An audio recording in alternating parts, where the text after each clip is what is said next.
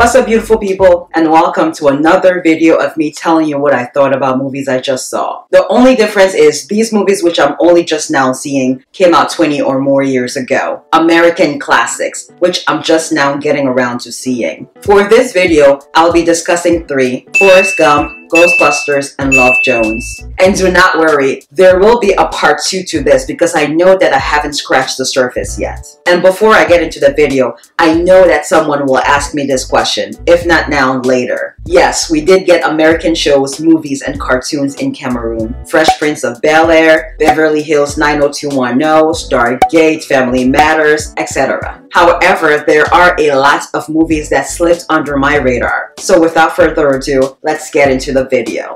Up first, Forrest Gump. Brilliant. A massive American history lesson, told with humor by a guy with a southern country accent as he waits at a bus stop. Almost every major era is represented. Kennedy, Vietnam, Black Panther, Elvis, Watergate, etc. And wrapped up in it is a love story. It's a classic fairy tale movie about an underdog. Here's this guy who has a mental disability, is even called the local idiot, and goes on to get a college football scholarship, receives a Medal of Honor for fighting in Vietnam, is on a TV show sitting next to John Lennon. He even ends up owning his own shrimp company and marrying his childhood sweetheart, all without trying. But of course, I call on him running across the country. Not saying it's not possible, but I mean, come on. How can you be running aimlessly for 2 whole years and then not run into wild animals and such? Maybe it's metaphorical, but I was getting the Notebook vibes from it. And you guys know how I feel about that movie if you've watched my movies, music, and sports tag video from last year. It's my absolute favorite romantic movie. And actually, the actress who plays Jenny in Forrest Gump looks a lot like Rachel McAdams. The movie is a yay for me. Moving on to Ghostbusters. The original Ghostbusters, obviously, from 1984. It was cheesy but well written. I did appreciate some of the nerdy moments and sayings in the movie, but the CGI was quite terrifying. But I expected no less. The movie did come out in the 80s. Technology wasn't what it is today. One thing is for sure though, I will not be sitting through that movie a second time.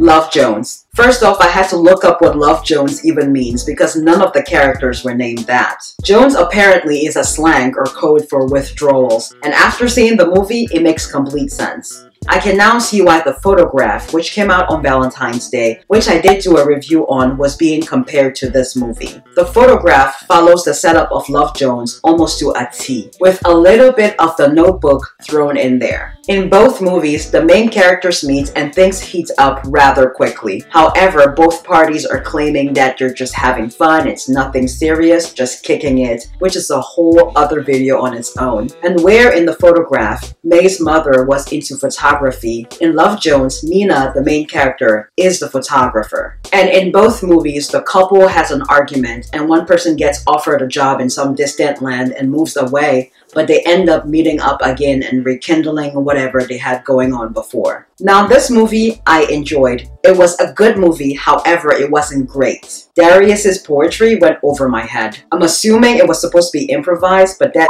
made no kind of sense to me. Love and Basketball and The Wood will always be my favorite black love movies. I could watch those movies over and over again. As a matter of fact, I'm about to watch The Wood after I'm done filming.